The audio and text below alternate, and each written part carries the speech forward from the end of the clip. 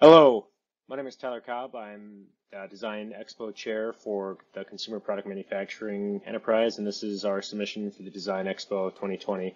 Next, we have Allysa Meinburg to explain what CPM is all about. The mission and goals of CPM. The goal of CPM is to provide students on campus with the experience of an internship with an industrial corporate company. We do this by providing university research teams and corporately sponsored projects to students who can solve problems that improve the lives of the consumer as well as the manufacturer. Through professional communications, students are imparted skills like accountability, leadership, and persistence.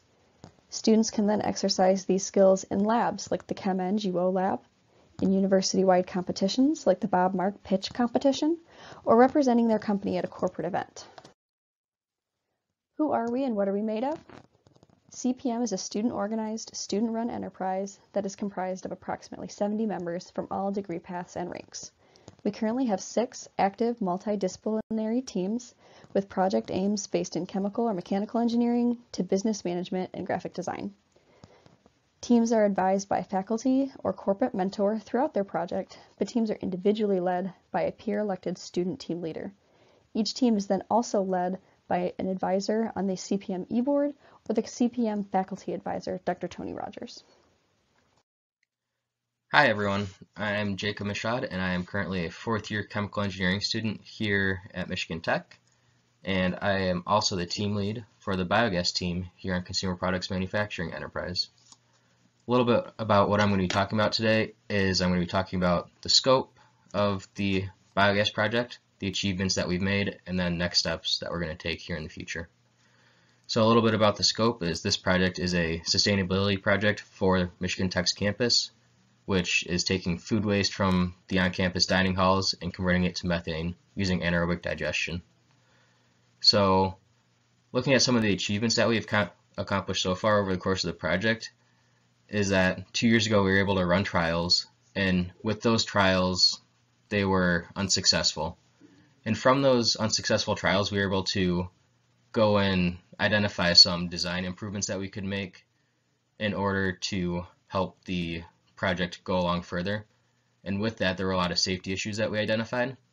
So with that we have gone through and reconstructed the pilot plant with those safety features in mind and tested those safety features now to make sure that they work. And we have also identified the optimum operating conditions to make sure the plant runs efficiently to produce the 1.6 cubic meters of methane we want per day. Some of the next steps that we have to get our job safety assessment approved in order to run trials. Then we will be able to run trials and then run multiple trials to make sure our data looks good, and then identify areas of improvement for our digester design. Thank you for listening. Hello, my name is Caitlin Jeffrey, and I'm team lead of the Libbey Glassware Improvement Team. We are looking to find a coating for Libbey's glassware and ceramics that will improve the resistance to lipsticks, chapsticks, and fingerprints. In doing so, we would like it to hold up for wash testing and also not change the visual appearance. This semester, we have performed many tests on the glass that include using a scanning electron microscope to have imaging done, such as the one pictured on the slide. We have also found water and oil contact angle measurements and done multiple wash testings on coated glasses. We have also found a company that is eager to work with Libbey in the future, and we'll delve more into that next semester. Our next steps are to send samples to said company and also perform testing on these results.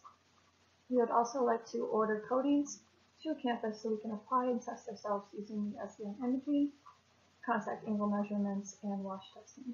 We would also like to find a company that will work with us to find a coating for ceramic. Thank you for listening. Hi, my name is Kate Schaff. I am the team lead of the Nalco and Ecolab team here at CPM, and our team is working with Nalco's 3D Tracer water treatment technology. So this is a technology that helps Nalco's customers minimize their water usage by maximizing their water efficiency. So our team has focused on this technology in a number of ways. We first looked at the variety of functions the 3D Tracer has. We've also gained an understanding of how this technology works through a lot of water chemistry research. And we've also been able to gain some hands-on experience in our unit operations lab. So we've had the chance to run our 3D Tracer unit. But more importantly, we've been focusing on generating new application ideas for the 3D Tracer through a variety of brainstorming ideas using flowcharts and different strategies. So moving forward, our team would like to narrow down our large field of new application ideas into a few that we are most interested in.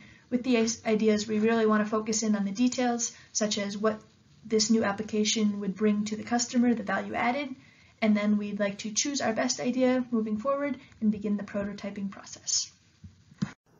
Hello, I'm Peter Lund, and I'm the team lead of the Mr. Lid team. So the goal of our project is to reduce or possibly even eliminate the use of single-use containers inside of the MUB. We're trying to replace them with reusable containers. In order to do this, we're partnered with Sussex Injection Molding and Dining Services. The idea is that students will be able to order food from the MUB, and they will receive their food inside of reusable plastic containers instead of the disposable ones that they currently receive them in. This year, our team has been able to accomplish the following. We have established contact with everyone involved. We have designed the Mr. Lid container, and we got them manufactured. We have advertised the program and allowed some people to buy into it. And onto that, we've also given some of those people refunds. We've designed the return system. So we've figured out exactly how people are going to return these and how exactly they're going to get washed. We've worked with relevant FDA regulations to make sure that this is even legal to do. And much more that I can't quite think of at this moment. So the program was ready to launch, but it ended up closing down when we closed down campus, so we postponed it to next semester. So we would be planning on launching at the start of next semester. Another large kind of tackling point of our project is the LCA, the life cycle assessment. And this allows us to directly quantify exactly how much better our program is for the environment than the currently used disposable containers. And it allows us to do this in terms of very real metrics. For example, greenhouse gases, landfill space, and materials required. The next steps would be to launch the program in the MUB next semester, monitor the program to figure out exactly how many times these containers are getting reused, raise awareness for the program, and to improve the program. Thank you. Hello, my name is Danny Martin, and I'm the current team lead for AAA Prosthesis. AAA Prosthetic is currently working to build an affordable, accessible, and authentic lower limb prosthetic for developing countries. It is currently estimated that lower limb amputations will be doubled by the year 2050. AAA aims to meet this through an affordable, passive design, which means we don't use any kind of electronic components and we are purely mechanical. With that being said, this allows for our current unit cost to be $23.76 without labor. AAA has currently worked on finalizing foot and ankle designs as well as running FEA tests on the CAD designs of both the foot and ankle components.